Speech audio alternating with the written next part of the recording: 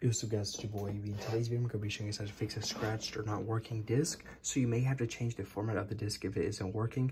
Or guys, just get like a cloth like that you clean glasses with and just get some, just Google disc cleaning cloth online. Just get some and just rub it on the back of the disc and it should be able to fix these scratches and stuff like that if it's not working. Or guys, you may just have to use a different disc or try it on a different device to see if there's just something wrong with your PS4. So I hope you guys enjoyed this tutorial and I'm out. Peace.